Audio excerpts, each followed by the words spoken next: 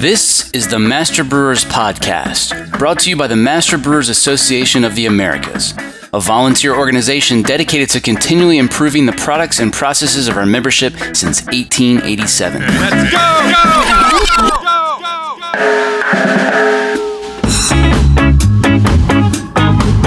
Master Brewers brings you interviews with the industry's best and brightest in brewing science, technology, and operations.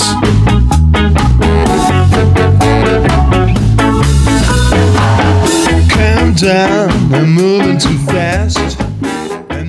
This Master Brewers podcast is proudly sponsored by Hopsteiner, a global leader in the hop industry focused on quality, sustainability, and innovation in new hop varieties and hop products. Contact our brewery sales team to provide you with the hop-related tools you need to craft your next great beer. For more information, visit hopsteiner.com. Additional support provided by Get to know Proximity Malt. We malt superior, European-style, low-protein varieties grown close to home in Delaware and Colorado. Domestically grown, precisely malted to style. With our team of seasoned experts and 2 brand-new malt houses, try what's really new in malt. Check us out at www.proximitymalt.com. Additional support provided by The secret to quality fermentation is White Labs. Core strains are made weekly and most can ship out the next day. Order through the White Labs app or yeastman.com. Visit whitelabs.com/whywhitelabs for a new customer special offer. That's whitelabs.com/WHY Whitelabs.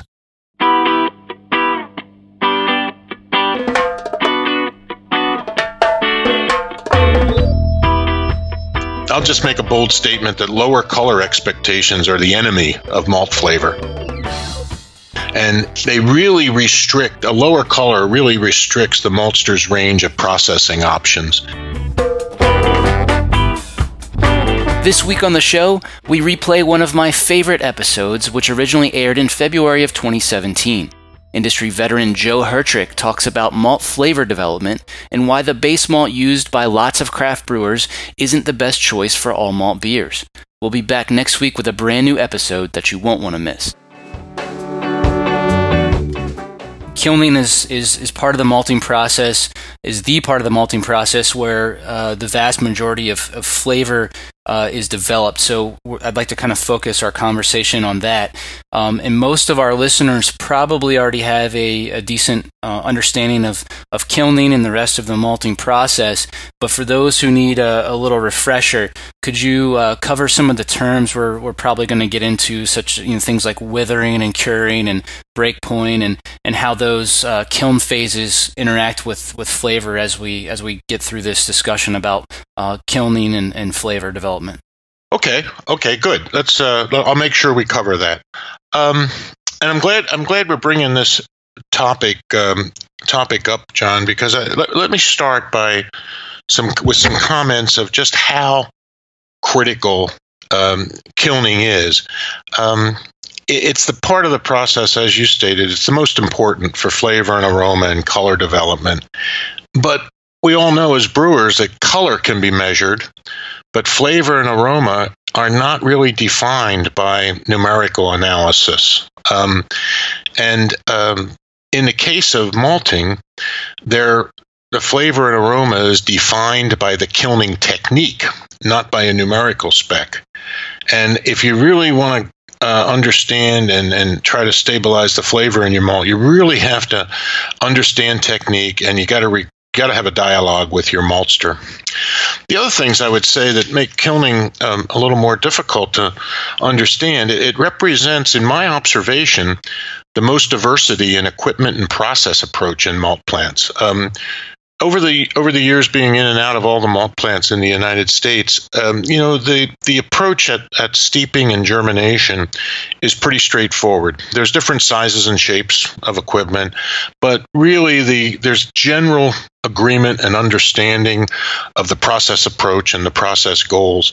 But there's much more diversity in kilning equipment and approaches and ideas about kilning among malting technical people.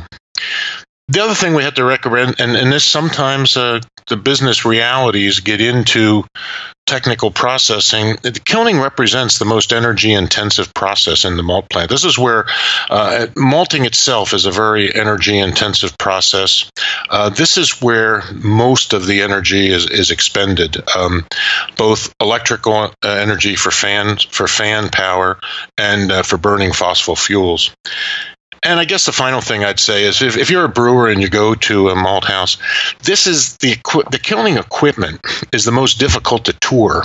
And you just don't easily go in and out of things that are being kilned at 180 degrees and with very, very, very high airflows. So it's a little bit more difficult to master. Now, I want to emphasize when we talk about some comments here, John, we're talking only about kilning operations, malts that can be made on a kiln, and they're basically malts that can be used as base malts for all malt brewers. Now, again, there's several challenges to when you want to start having a flavor discussion. The first one I mentioned already is it's just not defined by a quantitative spec. And if you don't have a flavor definition in place with your maltster, he's going to run his kiln to his needs, which is stay on schedule, be energy efficient, hit the numbers that they do have, which is just moisture, color, and don't destroy DP. And you have to have that dialogue with your maltster if you want to really focus on flavor. Let's talk about some of the interactions between flavor and color and enzymes. The first thing we have to understand that whenever we start into anything about flavor, color and enzymes and flavor are linked together. If you're going to have more flavor, it's not possible on very low color malt or on very high enzyme malt. Because if you're going to have more flavor, you're going to apply more heat. And the formation of flavor compounds parallel the formation of color compounds. So you can't have a flavorful malt that's pale. And also, as you apply more heat, you destroy enzyme. So you can't have a high enzyme malt that's flavorful. So, for instance, when you look at some general malt types, like for instance, distiller's malt, that is kilned with very low temperatures. It stays below 140 degrees all the time, and it has very low color, very low flavor, but very, very high enzyme. Okay. Some of the other higher kiln malts, like pale ale malt and Vienna malts, they have higher heat supplied to them, and they are accompanied by the flavor is accompanied by more color and some enzyme destruction. So, just a starting point before we get into the exact flavor mechanisms, I want to make sure everybody understands that there's an interaction between color and enzymes and flavor, and you can't pick out independently and say, I want a very flavorful pale malt, or I want a very high enzyme flavorful malt. There's trade-offs as we go through this. So let me start with the key flavor activities that occur on a kiln, and then we'll come back to how do you put those flavor activities in different sequences to create different malts. First of all, I'd say a statement that there's very little flavor creation activity below 140 degrees. There's virtually no color, and it's for the maximum preservation of diastatic power, but there's no flavor. Okay. Now, this is, if anybody is familiar with basic distiller's malts, that's how they're made. They're not exceeding 140 degrees. They're very pale in color, and they have virtually all of the DP that was produced during germination preserved. So if we took the same green malt out of the last day of germination and put it through a distiller's cycle on the kiln, never exceeding 140. We might get 140 degrees. We might get a 220 DP. Took that same green malt and put it through a pale brewer's malt kiln cycle, we'll get a DP of 140. That's just the nature of kilning malt. So as a starting point, nothing really happens till you get to 140 degrees. Now, the next color reaction or flavor reaction we'll call enzyme conversion, and this is to produce Maillard reaction precursors. Now, this occurs at the enzyme conversion at the same temperatures that we have conversion at the brewery, 145 to 155, same as in the mash. And well-modified malt already has a lot of simple amines. That's one of the Maillard precursors. This conversion, enzyme conversion process, if you emphasize it on the kiln, will produce the other Maillard precursor, simple sugars. So this is a step that you either emphasize or de-emphasize to make Maillard reaction precursors, and that occurs between 145 and 155. Another independent flavor reaction is the Maillard reaction.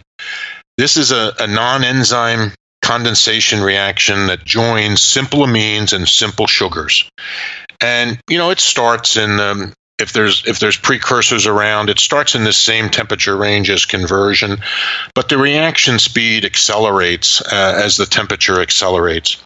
But it's not an enzyme process. It's just a reaction that joins simple amines and simple sugars. I think when I was in school, they always referred to that as non-enzymatic browning. Is that right? That's exactly right. Okay. Yeah. Then another key temperature point is the elimination of green and grassy flavors. I put this in here because, flavor development sometimes is the creation of desirable things, but also flavor development is the elimination of undesirable things. And you can have that cucumber, grassy, raw grain flavor, greenness that's in malt that has to be kilned to drive that off. And this normally occurs in the 175 to 185 range. Another thing that happens to eliminate a negative, if you can achieve 185 for a fair amount of time, you can eliminate all lipoxygenase activity. This always fascinates me that why we pursue Loxnol or lipoxygenase-free barleys when it's so easy to eliminate on the kiln.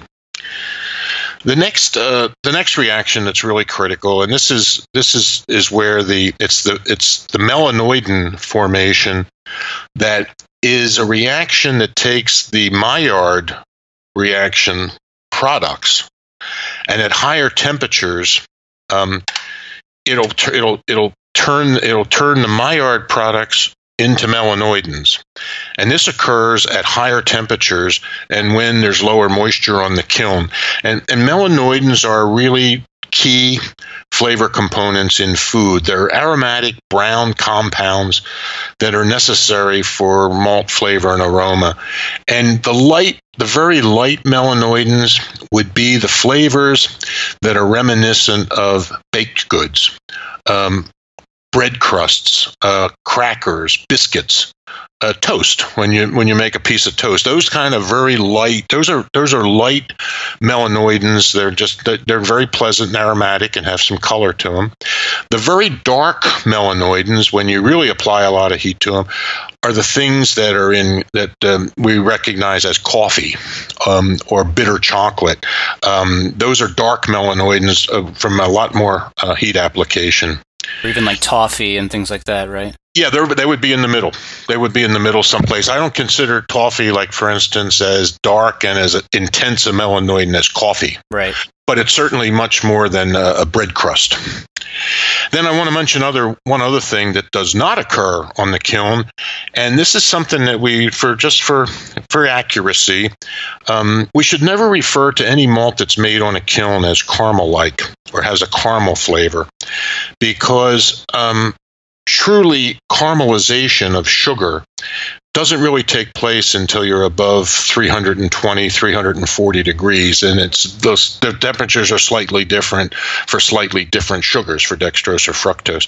So you can't ever achieve that temperature on a kiln. So we shouldn't make the mistake of calling a kiln malt. It shouldn't be a flavor aroma descriptor. Caramel should not be a descriptor for any caramel made malt, because that requires much higher temperatures, and that would be in a roaster. So if we had these things and we wanted to pull them together into how would you take these flavor reactions and put them together into a process to make a different malt. And I just want to, before I finish that, when all those temperatures I mentioned, those are temperatures that have to be achieved in the grain. Because when you look at a kiln, there's all kinds of temperature probes all over it. And one of the temperature probes is coming off the burners and what we call applied air, the temperature of the air being applied to the grain. And then there's a temperature probe coming off the grain, which would infer the temperature that's in the grain, because it's the air temperature leaving the grain bed. In some cases, there's temperature probes in the grain bed themselves. But whenever I talk about a temperature and achieving it for flavor, it has to be achieved in the grain. So if we want to apply these flavor reactions and to kilning, we probably should bring in then some kilning basics. What you asked me to touch on in terms of what's withering and what's curing and what's breakpoint, because this is important to look at these basics and how they interact with flavor. First of all, you'll hear maltsters talk about all the time the withering phase. This is free drying, mostly of surface moisture on the green malt. It's the beginning of the kilning flave, and it's generally can be done with high air flows and relatively low temperatures. And what it's characterized by is the high air flows are taking all the surface moisture off, and the moistures will come from 45% after germination down to maybe 12 to 15% to get all the surface moisture off, and it'll be a very high saturated air, high humidity air that's coming off it during this phase. And then the second phase, what's called the curing phase or the bound drying, is taking that second part from after you've reached 12 to 15% down to 4%. Now, this is much harder drying. This is bound moisture reduction, not surface moisture reduction. And now, because you're really cooking and curing the malt, this is when you start to get some flavor drop or some flavor development. And here, when you have air coming off the kiln now, it drops in humidity and the temperature of it goes up, and it's not fully saturated anymore. So this point between withering and curing to maltsters is called breakpoint or breakthrough, and they define that breakpoint as when all the malt in the kiln completed the withering phase and all the surface moisture is gone and the moisture on the malt is down to 12 or 15%. And it's broken through now, and then the temperature sharply increases coming through, and you can raise the temperature of the malt much more easily. Now, this in kiln economics, maltsters will tell you that first phase will use up half the energy. They'll only use half the energy to get from 46 down to 12%, but they'll use the other half of the energy that's used on a kiln just to get from 12 to 4. Now, these are important because the withering phase is lower temperature, but there's much higher moisture still in the malt. And the curing phase is the temperature is going up, but the moisture is very, very low. And this is important because the flavor and aroma and color development, they're a combination of the temperature and the time on the kiln, but they're also very much a function of the green malt moisture at the time of the heat application. So if we talk about a couple of different malt types and how this goes together, if we talk about the most common pale malt, and this is kind of the standard of the adjunct brewers, the U.S. pale malt, and this would also be internationally would be English lager malt or German Pils. There's supposed to be a minimum amount of flavor development here. So they have very rapid, low temperature airflow till breakthrough. In other words, it's dried with air more so than with temperature. So the process of keeping the temperature down and drying with air minimizes the enzyme reactions and minimizes Maillard reactions. So there's very little in the way of precursors that are formed. And then it's cured up to about 175 to 185 degrees Fahrenheit, just the temperature that's right on the borderline of driving out the green and grassy notes.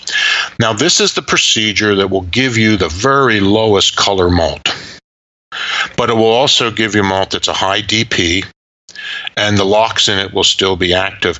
And this is the standard expectation of the adjunct brewer, because he wants to preserve the DP and he wants to have a very low color for a very low American pale lager. Now, the negative side of that, though, is flavor notes. If the final curing around 185 is not effective in getting all the way through the malt, you'll see there'll be no trace of melanoidins at all, and you'll have a slight green and slight grainy and slight weak aroma. And the thing that I'm concerned about is that's the standard of pale adjunct beers in the United States, but it is most likely not the best base malt for all malt craft brewers. But it is the standard. If you don't go further and ask for anything different on the kilning, it would be the standard U.S. two-row brewer's pale. And I think craft brewers have much more flexibility to use more malts, because more different types of malts as base malt, because, and remember, this is a high DP, 140, which is not necessary for craft and all malt brewing, and it has a pale color, but we're going to create a lot of amber and darker beers that are going to have special malts in them anyway, so that color is not really material. I think all malt brewers should look at some other base malt types that would be stronger in flavor than the typical U.S. brewer's pale.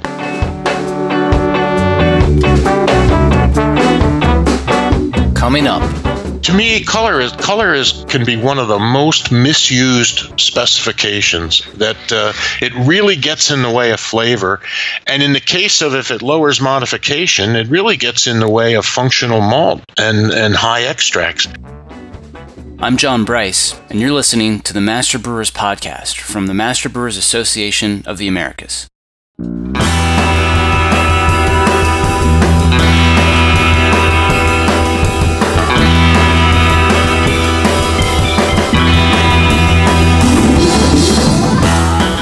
Support for this podcast is brought to you by ABS Commercial is a full-service brewery and parts outfitter. From our Raleigh headquarters to our Denver office, we proudly offer brew houses and fermenters from 3 barrels and up, yeast brinks, boilers, kegs, chillers, tri-clamp, and other stainless parts, all with the quickest delivery and lead times in the industry.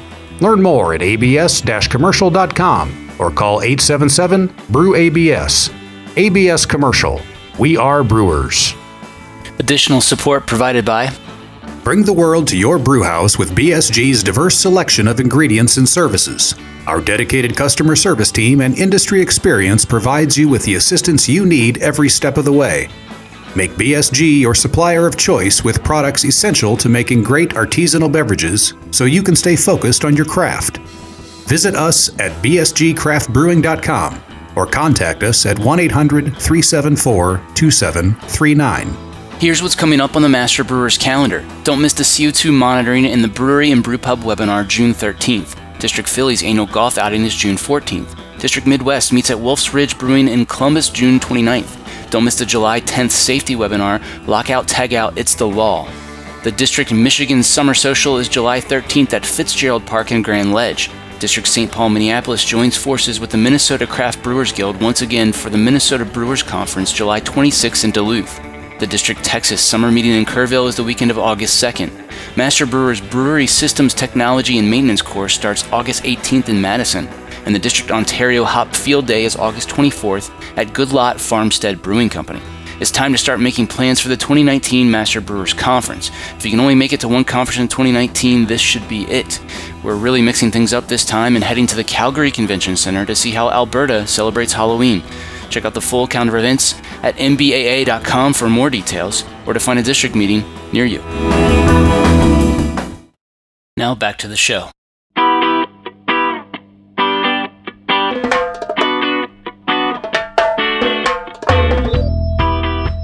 I think one of the strongest base malts would be English Pale Ale malt, a true process English Pale Ale malt. Now, that starts out with exactly the same process as the U.S. Pale and the German Pils. It has a very rapid and low temperature airflow till breakthrough, and the process again minimizes enzyme conversion. It minimizes Maillard reaction, but the difference is it's then cured at a much higher temperature than U.S. Pale malts. It'll go up to 195 to maybe 220 degrees of finish kilning, but only at the very end when the moistures are very low.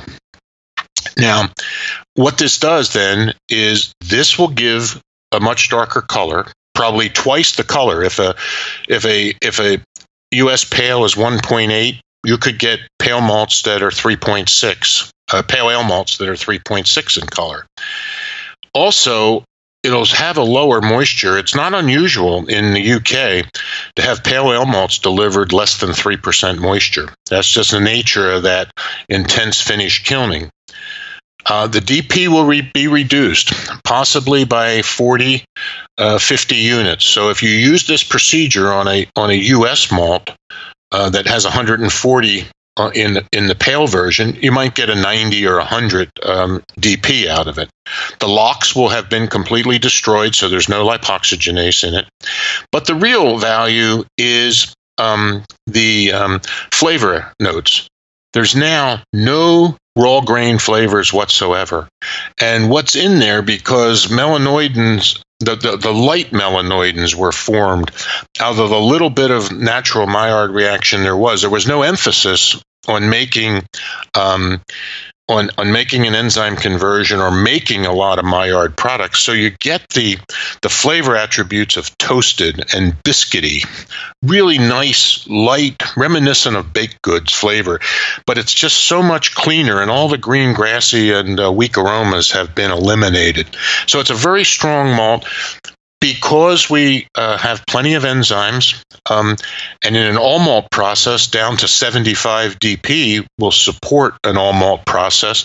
It's really a good application for an all-malt brewers, craft malt brewers, base malt. So, Joe, let me interrupt you for a second. There's two things I wanted to ask about. The first thing is I just wanted to clarify, just so there's no confusion to our listeners, when you're referring to, a U.S.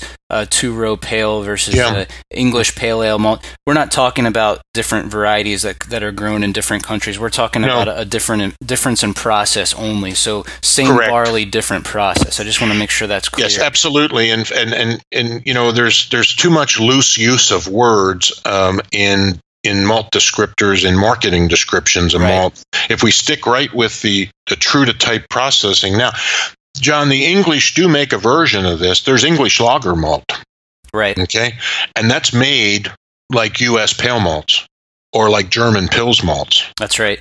And one of the reasons I think you've indicated that, this type of malt, this English lager malt or U.S. pale malt, as you want to call it, that really was designed for adjunct brewers, right? I mean, because they needed the higher DP, right?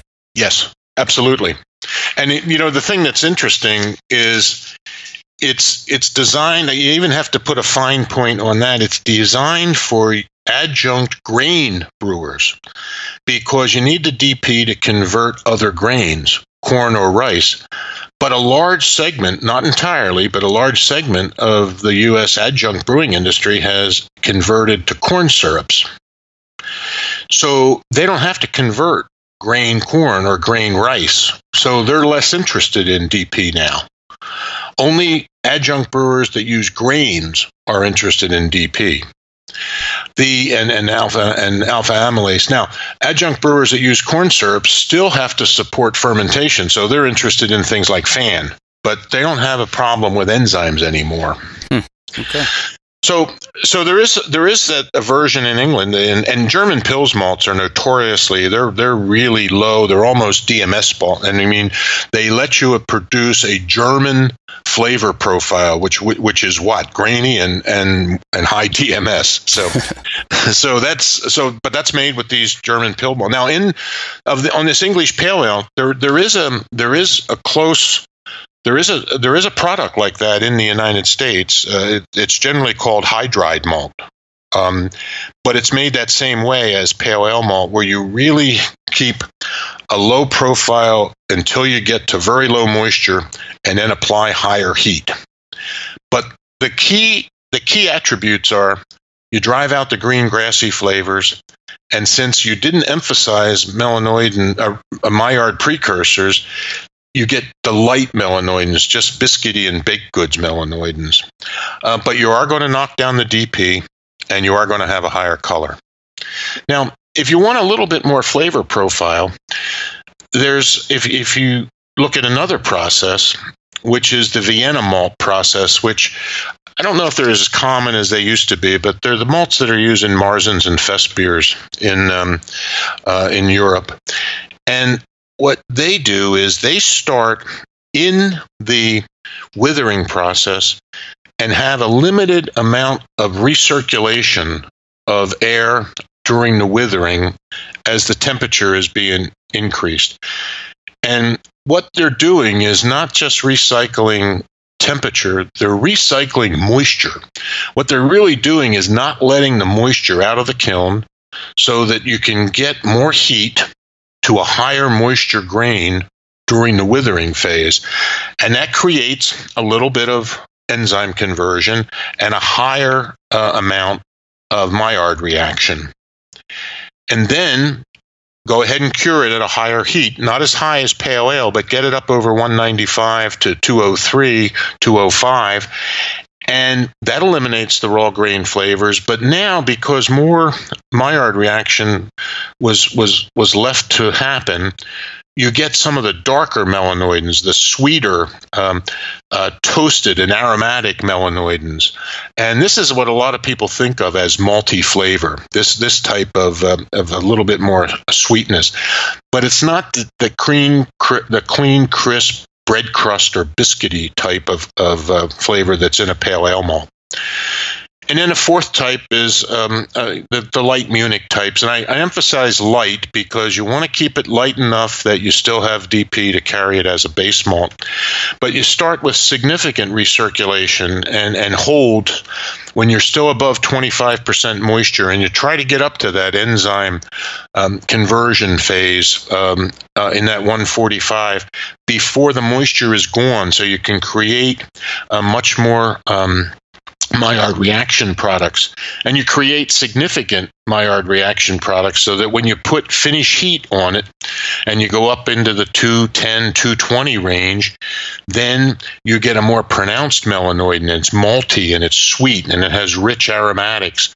And if you stay down at like a Munich 10 or something lighter in color, you should have enough DP. The DP will be reduced. There won't be any LOX activity, but you'll have a higher color. It'll start pushing up toward a 7 color. But the idea is that you can get more flavor if you're willing to give up some color and some DP. And I think this is where all-malt brewers have a distinct advantage over adjunct brewers, where they have more flexibility in these malts and being able to employ different base malts and get better flavors. They don't have to use the very pale enzyme-rich malts that the adjunct brewers have to use. So I think those four basic types, and processing, thinking about the analysis attributes and the flavors, you're just always wanting to seek the elimination of those Pils type green notes. You always want to get rid of those. And if you want to get the pale ale biscuity notes, you have to get over 195 to get it toasted and biscuity. And if you want to work in the Vienna and mini Munich type sweet aromatics, you got to get a little bit more heat up on the kiln before the moisture comes down, so that there's a little bit of a stewing effect. But still, then at the end, you have to apply over 195 to get the melanoidin products made, the sweet and malty ones. And again, I guess I would have to emphasize again, when we're chasing flavor, we have to accept a higher color. And when we're chasing flavor, we have to accept a lower diastatic power. That's just the nature of the interaction of those things on the kiln. Okay, very good. Joe, a lot of brewers out there have a habit, good or bad, of specifying fairly low colors in their base malts. What does the maltster have to do to actually achieve those lower colors? And could you talk a little bit more about what happens how they're handcuffed when they have to do that? Oh, absolutely. I'll just make a bold statement that lower color expectations are the enemy of malt flavor. And they really a lower color really restricts the maltster's range of processing options. First of all, because the flavor and color reactions are going to have to do with protein and with sugar, simple sugars. The first thing that the maltster does, he has to seek lower protein barley, and that's okay, but it's not always available. And he has to. The part that I don't like is he has to the low color requires lower modification profiles, and because what you're expecting the maltster to do is have a lower modification profile that reduces the amount of simple amines that are produced, because they're the reaction products that we need later. So he starts to go off toward the direction of, I need to reduce my modification. I need less products produced that will create color. But that hurts overall malt functionality, as we discussed in the previous podcast. We're probably going to lose extract and we're going to lose malt functionality. Then the final thing that really is negative to flavor, he has to have a color-controlled kiln profile. Low temperatures, high air flows, withering all the way through the breakthrough. Make sure there's no Maillard precursor development, because that's color and flavor and you can't separate them. And then he works with a minimum cure temperature and time to avoid any melanoidin formation. So it risks green grassy notes in the malt. So to me, color can be one of the most misused specifications, that it really gets in the way of flavor. And in the case of, if it lowers modification, it really gets in the way of functional malt and high extracts. And it's just not necessary. I mean, I don't know how many all malt beers are made without the use of some level of specialty malts. So, I mean, I just don't. It just doesn't make sense to me that that you should be forced into this expectation of a 1.6 or a 1.8 color when you accomplish so much more with a 2.5 or a 2.8 color that really won't make any difference in the construction of the finished recipe. Yeah, that makes a lot of sense. Now, Joe, we've talked, entirely so far about malts that were produced on a kiln. Let's talk about roasters for a second. Can you comment a little bit about how processing on a roaster is different and how that changes the flavors that are produced? Yeah.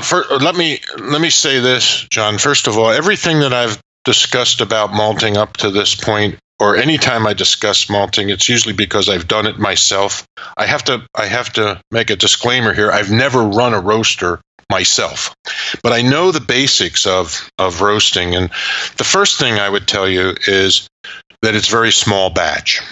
When you look at the malt pieces that are in kiln, the batches that are in big malt houses on kilns, they range from 200 to 400 ton batches. A large roaster is a 5-ton batch. So very small batches. Very short, much shorter cycle. Even in a single deck kiln that is going to produce a piece a day with high airflows, it's probably going to be on the kiln 20 hours. In a double deck kiln, it'd probably be in process 40 hours, 2 decks of 20 hours each. A typical roaster cycle is much shorter, maybe 2.5 to 3 hours to accomplish what you want on a roaster. But the most important part, the two most important aspects of roasting is that roasting, you can put the batch in the drum and you start applying heat to it, and you can heat it without drying it. When you're on a kiln and passing air through the grain on the kiln, you can't heat it without drying it. And the key to roasted malt flavors are you can heat without drying, which means you can apply heat to high moisture grain. In fact, roasters are usually loaded, most roasted malts are usually loaded directly out of germination at 45% moisture. So heating without drying is very critical. You can put it right up at high moisture, you can put it right up to mashing temperature, and you're in effect mini mashing in the roaster. And then the temperature. I described the highest number I think I described on a pale malt kiln to make English pale ale was 220 degrees. Roasting is done at somewhere between 350 degrees and 500 degrees, depending on the flavor or the depth of the color or the depth of the flavor. So this is where you actually do caramelize sugar. And it is correct to talk about burnt sugars and caramelization as flavor attributes on roasted malts. So summarized, small batches, short cycle, but most critical, heating without drying, and very, very high temperatures compared to the kiln. Destroys all enzymes. These can never be considered as a base malt. These all have zero enzyme when they're coming off of the roaster. Right, that makes sense. Now, I think since we're talking about flavor, another interesting topic. I've heard a lot of chatter in recent years from brewers talking about how flavor has been bred out of North American barley over the years, and I'm not sure either of us would entirely agree with that statement. Do you think that barley variety makes a difference in flavor? I think the best answer I can give to that, John, is I don't know. I simply don't know. But I can tell you this. First of all, if they exist, variety flavor differences, all else being equal, are very, very small. I have to rely on my experience at the largest brewer in the world, where we have spent a lot of time and placed a lot of emphasis on wort tasting, malt wort tasting. And because we were large, we were bringing malt in from virtually every malt house in the United States. So we had a good view of whether varieties processed in different malt plants had differences, or multiple varieties in a single malt plant had differences. And I would tell you from those experiences sitting there tasting is malt plants have a flavor signature to them, sort of a house flavor signature to them. We would not be able to determine variety differences. For instance, if we tasted 5 Metcalves from 5 different malt houses, they'd have different flavor profiles. But if we would taste 5 two-row varieties from a single malt house, they would be very similar. So, and in terms of problem solving and troubleshooting, we often went out and did work in malt houses because of the house flavor profile, but we didn't really do any work because we thought a variety had a flavor difference. Let me add one thing about the comment about the barley changes and flavor being bred out of it. I can tell you that I'm fortunate that I represented my company at the founding of AMBA in 1982, and I was a member of AMBA from 82 till I retired, either as a technical committee representative or as a board member.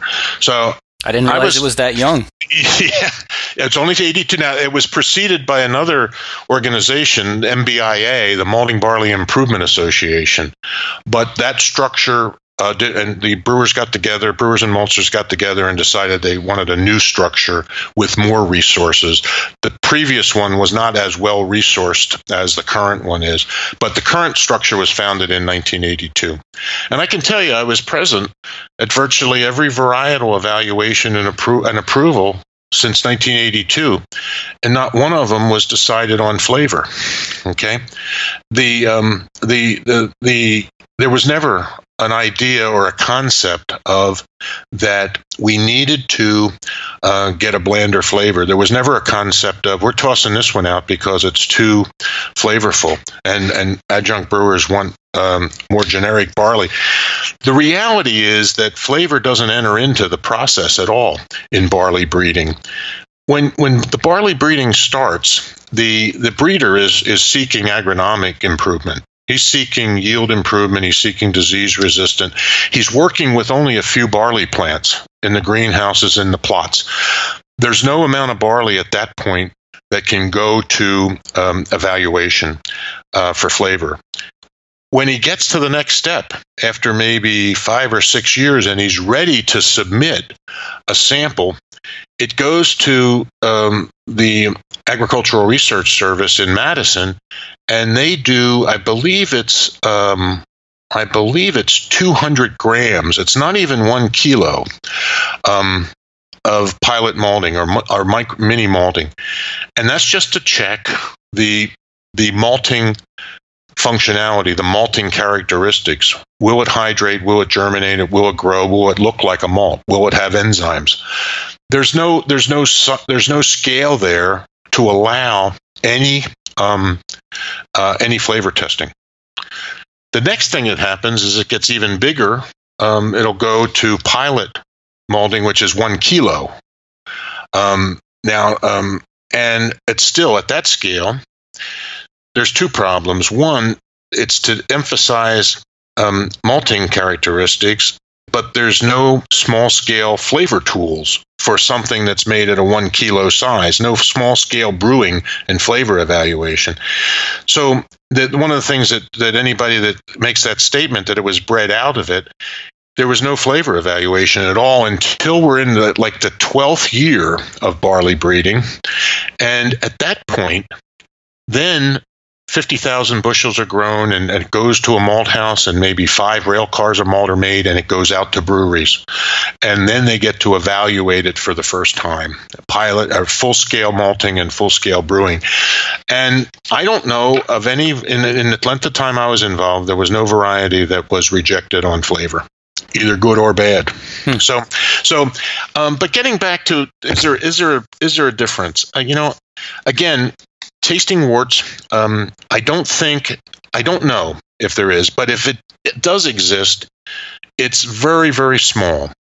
The other thing that I would say is that if we can find that variety flavor difference through breeding, it's a long way off, because that's a 10 to 15 year cycle of breeding. Let's say we instantaneously found a cross. We had a small scale brewing and flavor evaluation tool to brew 1 bottle of beer, and had tools to make an evaluation, and said, we found it, we got it. Well, it'll take 15 years to get that trait through the process, make sure it has disease resistant, make sure it has all these other things. And we'll go through that, and we'll end up with what I think is just a very small difference. And I think there's a much more important profile, which is the heat applied, the length of time of the heat, and the moisture level. I think there's many more tools to make flavor in the malt house right now than there is to wait for barley breeding. I mean, and again, I guess, and I don't want to be negative about this, but I would tell you that even if we find it academically proven, might not be process meaningful. Yeah. If it's really that critical to a brewer, do you want to wait 15 years for a small difference? Right. I understand how people feel really strongly about it, and they should pursue things they feel strongly about it. But from a pragmatic sense, I think there's a lot more things we can do today in the malt plant. Yeah, that makes great sense. Joe, what about the legacy varieties? You hear a lot of people that have been around a while say, "Oh, Clogus had a better flavor than AC Metcalf," or people seem kind of caught up on, and I guess you see that in beers too. People always say, "Oh, it's not as good as it used to be." But what do you think about that? Well, I thought about that, and the malts may taste different, but not because of a genetic flavor difference in the malt. But you have to think about the processing differences that have evolved. Clogus, like the European two rows, are still 5 and 6 day malting. Clogus was a 5-day malting, so its malting profile was different. So if you accept that the degree of modification that you have, and then the heat and kilning application that you make develops the flavor. If you have a variety that has a different level of modification, then it's probably going to make a different tasting malt when you kiln it. And to the extreme of, this is where, again, the low color expectation comes into play. Let's just say that we have Clogus that has a very modest modification profile and a nice kilning profile that set the standard, and it was a very nice malt, and it was at 1.8 color. Then we compare that to, okay, now we have Metcalf as a standard. Well, Metcalf has a much higher modification profile. So it's going to make more simple protein material, and it's going to have a different set of artifacts that are going to go to the kiln. Now, if we still have this expectation of making a 1.8 color, how are we going to get those higher modification artifacts through the kiln and still have a 1.8 color? Well, we're going to have a different kilning procedure. We're going to have a less of a heat application and a different profile to get that through the kiln. And I would say that would be two different tasting malts. Two malts with very different modification profiles. If you're going to have the same color standard, they'll have to be kilned differently. But if you had two different modification profiles, you put them through the same kiln procedure, that second one will have a higher color. This is where I always come back to that low color expectation is the enemy of functional and flavorful malt. So, I think they could taste different, but not for the reason of a genetic component for flavor, that they process differently and they kiln differently. And the fact that we have evolved to different kilning procedures to preserve the 1.8 color expectation could explain the differences in the malt. Very interesting. I would never disagree with somebody that says I observed this, or I tasted this, or I'm pretty sure I used this in the beginning and now it's not the same. But we may not always get the cause and effect right. But we should never question anybody's observations. They've seen it. We weren't there. It's their beer and they saw it. We didn't. But there may be alternate explanations for it. That's awesome. Great. Well, Joe, thanks a lot. Okay. You're really full of knowledge here. You need to write a book sometime soon. You know that? I heard. Yeah. Well, and we're going to have you back on the podcast again very soon to continue this discussion, because there's obviously much more to talk about in regards to barley and malt and malting, and then we can possibly fit into just a couple hours of chatting. So I've heard you even ran out of time during a 16-hour lecture at one point. So. Yeah, well, thanks very much, John, because it's thanks for the opportunity, because I like to share the things that I've observed over the years. All right, that's what MBA is all about, right? Yep. All right. Okay, thanks, John. That was Joe Hertrich here on the Master Brewers Podcast. If you want to hear more from Joe, check out episodes 15, 51, or 88, or just type Hertrich into the search bar at masterbrewerspodcast.com.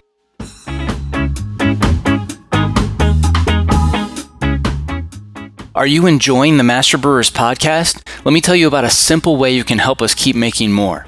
Take a minute to thank our sponsors. There's no way we could produce this show without generous support from sponsors like Hopsteiner, ABS, Proximity Malt, White Labs, and BSG. So please let them know you heard their message on the Master Brewers Podcast and that you appreciate their support. Countdown, I'm moving too fast. It's time to start making plans for the 2019 Master Brewers Conference. If you can only make it to one conference in 2019, this should be it. We're really mixing things up this time and heading to the Calgary Convention Center to see how Alberta celebrates Halloween. You can find all the details on the meetings tab at mbaa.com. That I should have mentioned that, but I did. My fist full of courage, my heart full of rage. Well, I can't get stuck, I can't be losing too much, and then I'm heading out to any other place. My fist full of courage, my heart full of rage. Well, I can't get stuck, I can't be losing too much. And